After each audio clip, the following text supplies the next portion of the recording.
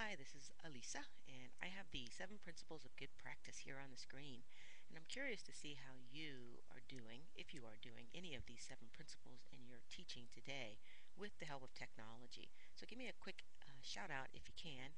An example would be for number 1, encourages contact between student and faculty. Well, with my students, I have them all blogging, and they are basically giving me a heads up on what's going on in their process so far in the course, and then I respond back to them using the comment features on their blog. So we have a back and forth dialogue going on, and we have contact, so I know what they're doing. So let me hear what you have to say. Well, Coop, I guess for whatever reason my camera's not working on the Mac. You gave me a lot to think about here, and some things probably to improve upon. So first, encourage contact between students and faculty. I too, like the example you gave, give require blogs, but another one I really like is I have my students do introductions with Animoto, and that really gets people talking about and making personal connections, which I think then facilitates stronger communication throughout the semester. I also do grade books using Google Docs, shared spreadsheets, and every time I kind of do a massive grading spree and update the grade book, I tend to reshare the grade book. So it sends them a link, and then with the resharing, I type a message. So I think that's a really good feedback mechanism for me, and especially if I'm concerned about something and ask questions. A lot of times, students reply to that email, so it just gets us dialoguing. I will, after this round of replies, I'll reply with text and give you some links. Number 2, develops reciprocity and cooperation among the students. This semester in one class, I required that students do an annotated bookmark list using Digo, and 2 things that they did really great. One, we set up a Digo group, and they were sharing links with Digo group, and again, I'll give you that link. But 2, the assignment specifically said when and where they could use the same links and not use the same links. So as a class, without me even saying it, they set up a Google Doc and were comparing the links they were using for what, so they wouldn't overlap. So that was really great to see them doing that. Number 3, encourages active learning. My favorite example for that is courses where we use wikis and have students put annotated bibliographies in the wikis as a way to contribute open learning, open knowledge, open content back to the World Wide Web. I'll give a link to my American Lit, online Early American Lit survey course. Number 4, gives prompt feedback. I'll admit that, especially when I'm swamped, I'm not so good about that. I probably should set up auto responses, I think, like you do with email. However, my concern about that is that I usually like to check the link or check the attachment to make sure I'm able to open the document or the link goes where they said it would go. However, what I found by making myself available in a bunch of places, chat, Facebook, Twitter, and sharing that with students and or colleagues, I'm getting contact there. It's like if they really want to find me, they know there's all these places and they're likely to get response. So that I find, and right now that's more with colleagues, but I think that's increasingly happening with students as well. Number 5, emphasize time on task. I can't say I really do that, or not really with the technology. Time on task tends to happen more in a face-to-face class. Number 6, communicate high expectations.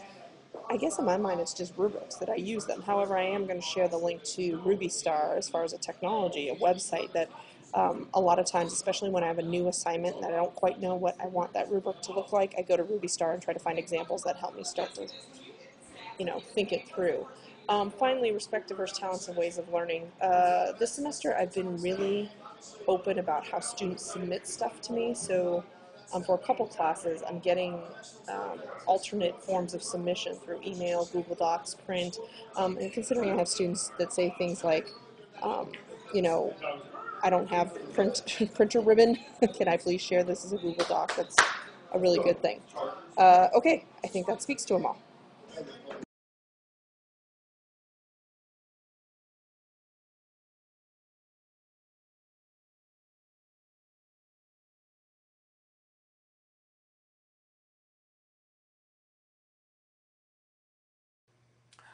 Okay. There's my countdown. Hey there.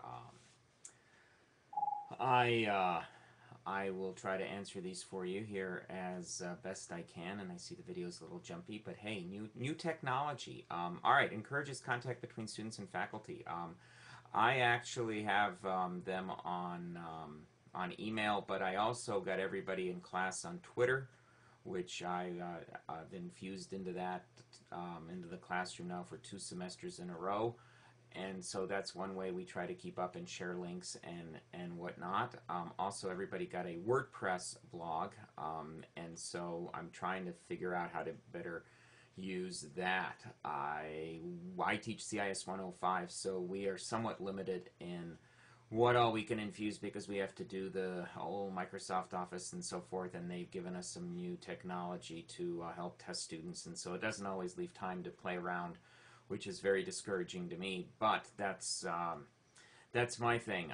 Develops reciprocity and cooperation among students. I think what I've been wanting to do, and I didn't do it this semester, was in WebCT we can actually create groups. And again, this is one of those where I wanted to divide up each class into a group, or at least my 3 classes that I teach, and have them each work on a segment and then maybe put stuff together. So I haven't quite kind of gotten that, and maybe the more I'm reading this, maybe that's not the answer to this particular question, but just trying to get students on technology is kind of the challenge. It's one of those. It's one more thing for them to do. First day of class, they sign up for like 6 or 7 things, and then through the semester we use them. Shelley mentioned Animoto. I always have them create an Animoto video somewhere towards the middle or the end. It's a nice break from things. We cover copyright, trademark, all of that. So the videos they create are basically a nursery rhyme with free use. Free use music and free use graphics, and they have to create a 2-minute Animoto that basically tells the nursery rhyme or something, and with all the new tech stuff, it's exciting. Also, Animoto gives all my students a free 6-month membership that lets them do pretty much anything that anybody else does in Animoto. Encourages active learning. I think that's part of, again, the technology and having access to the internet, and having them search for new things. When we do PowerPoint, we search for free use place to get graphics and so forth. So I think that one is something we all try to do. Gives prompt feedback. I think this is the part where technology maybe bites us a little bit, because of the fact that because of all of this is such an easy thing to do, it kind of falls on our shoulders now to say, hey, I need to grade this stuff. I always make fun of people: if you don't want to read the essays, then don't assign them. Well, that doesn't quite work, does it? So I know I don't do a great job on that. That's one of the areas I need to improve on, and giving people enough feedback. And I think also that the communicate. I think Shelley mentioned this, that we're so available that it's almost like, well, why didn't you get back to me like now? And so we still have I'll try to do my best in a 24-hour period, especially if it's an online class. People have an expectation that we're always online, or that someone's always there. That isn't really the case, and there may be days when you're just simply, you have a blackout. You're going, you know what, I don't do anything on Sundays, or this weekend I'm going to be gone. So that all comes into play. The communications on high expectations, I think that's kind of always been there. On we expect our students, or at least I expect my students, to do their very best, and maybe to exceed their capabilities, because that's what instills for future things. Those people that know get the better jobs and get more noticed, and employers aren't gonna. I always tell my students, hey, an employer isn't going to take you coming into the office at 8:15 and saying, hey, I didn't get the thing done, I need another hour. If it's due for a 8 o'clock meeting or 9 o'clock meeting, there is no, can I turn it in an hour later? It's called you're out the door, because there's 5 other people who want your job. So I think the expectations are set. I think the fact that some of this stuff is perhaps a little easy to get, or that's the perception, that we simply want more out of things that are handed in. Obviously the no typos, no misspellings, no things are now kind of commonplace. Come on, run spell checker, run typo checker, whatever you want to call it. And let's see, respects diverse talents and ways of learning. Again, different people learn different ways. I think we all know that. I think with the vast amount of access now, places like Ning, and some of the things where we can share content fairly easily. Google Docs, something that I'm going to explore over the holidays and see how that can come into play. I think all of this is something that is both a benefit and perhaps even a burden, in the sense that we're now asking students to log on to 5 or 6 different places and explore these tools and use them, and new tools are coming out tomorrow, and we're going to be asking them to do that. So hopefully this ramble will answer some questions, or at least some my point of view on some of this, and good luck up there. Thanks. See you soon. Oh, by the way, got my new GoDaddy look here. All right, bye. Okay, there's a couple things that I like to do here. One or two things that haven't been touched upon that I definitely think are important in terms of technology and the principles below. One thing that we're trying to do is help encourage the students to engage in active learning by understanding the audience. Right now, we just finished up an assignment where they had to review a restaurant or a place of business, and they had to post the review in 2 different places. The review site and the review item, be it a meal or something like that, had to be identical. But because they were posting to different websites, it depends who their audience is and what the nuances are of the rhetoric. So one website they had to use was Yelp.com, Y-E-L-P, and how they craft their argument would be different than, say, if they were posting the same thing to Fodor's or to Zagat. Another thing that Shelley mentioned in her response was wikis, and the idea of communication and finding diverse talents and ways of learning between students. In the wikis, we have collective and collaborative intelligences where they enhance one another, because one brain is not as effective or as strong as several. And the students can bring together their diverse talents and their own personal experiences into the wiki to enhance the byproduct of that wiki. The other thing that I'd like to mention here is the contact between student and faculty. I'm setting up a Ning right now where we bring different disciplines together.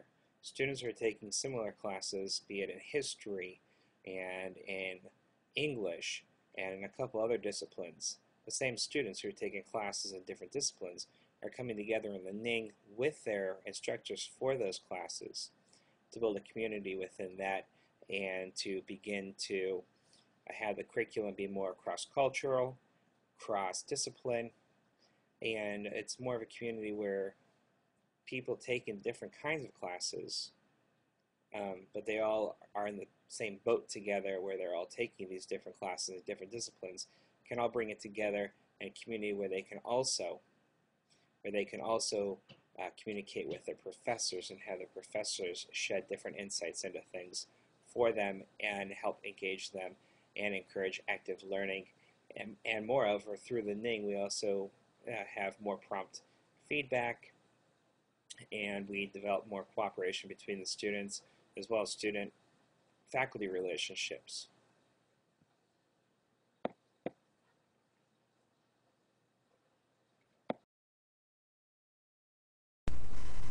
Hey Coop, it's Laura. I'm going to comment on the gives prompt feedback because I don't think I have examples for all 7 of them, or any that I can think of right now off the top of my head. So for prompt feedback in my online English course, I try to have a 2 to 3 day turnaround for their paper, their long paper assignments. I use the track changes feature in Word, so I give them feedback with comment bubbles and right on the paper. I also, afterwards, will create an avatar to post in the announcements area that gives summary feedback information for all of the papers and all of the assignments that have been submitted, so they kind of get a tap into what everybody kind of did and how they did. So that's what I do for giving prompt feedback. Hi, Elisa. This is Lisa. One of the things that I use is I give prompt feedback. With assignments, I always provide immediate feedback to my students using Microsoft Word track changes and comments, and then I speak to it using Jing, so I make a little video of the feedback. But I'm only giving feedback based on one student's assignments. So another thing that I do is I create an announcement that I post in my course management system that synthesizes all of the assignments so that the students can get a synthesis of the class as a whole. And I think that furthers the learning. And then I tie it into the next lesson so that I'm tying what they did to what they're going to learn next. Hope that helps. Have a great day.